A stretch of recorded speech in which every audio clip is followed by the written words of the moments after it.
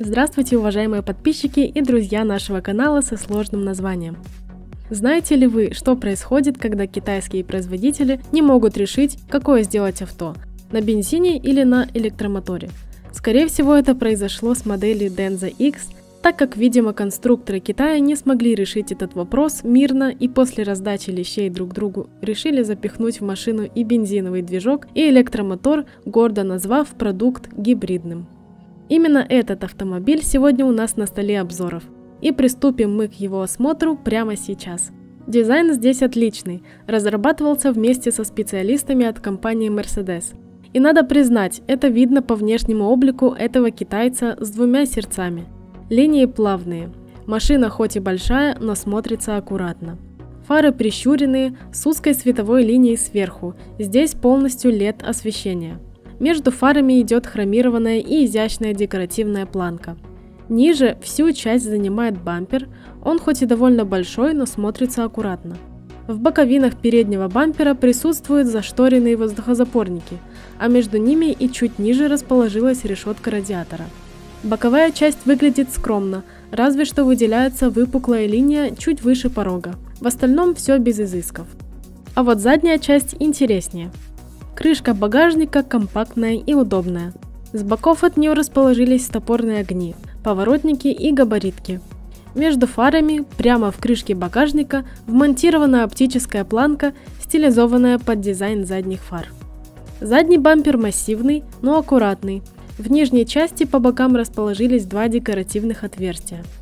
Прямо посередине место для номера, а в нижней плоскости базируются дублирующие габаритные огни. Размеры кроссовера Denza X следующие. Длина 4890 мм, ширина 1950 мм, высота 1725 мм, а колесная база 2820 мм. И сразу же пройдем в салон. Интерьер получил виртуальную приборку, а также мультимедийную систему с большим сенсорным экраном на 15 дюймов, который можно поворачивать на 90 градусов. Отметим, что последняя фишка есть и у танк. Как и танк, Denza X будет доступен в 7-местном исполнении. Потребителям кроссовер Denza предложат в двух версиях – в виде подзаряжаемого гибрида или электрокара. Скорее всего, установки перешли с танк. Гибридный Denza X оснащен 2-литровой бензиновой турбочетверкой на 192 лошадиные силы и двумя электромоторами. Спереди 150-сильный, сзади 245-сильный. До сотни он разгоняется примерно за 4 секунды. Расход обещает 1,5 литра на 100 км. Такой гибрид сможет проехать только на электротяге 100 км, так как есть батарея на 24 кВт-час. Второй вариант Denza X имеет электродвигатель мощности 245 или 490 лошадиных сил. Запас хода 520 км. Правда, он рассчитан по устаревшему циклу NEDC. Батарея тут на 83 кВт-час. В целом, гибридный Denza X – это очень интересная идея. Как она покажет себя в эксплуатации, судить не беремся, но то, что это необычный автомобиль, это точно. Главное, чтобы этот гибрид прослужил долго, ведь дизайн тут хоть и от Mercedes, а вот подкапотная часть все же чистый Китай. А чем сложнее их технические решения, тем зачастую проблем с ними больше.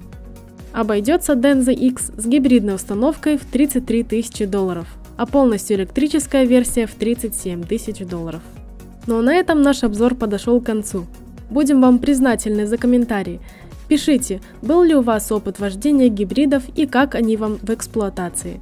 Не забывайте ставить палец вверх, подписываться на канал и бить в китайский колокольчик.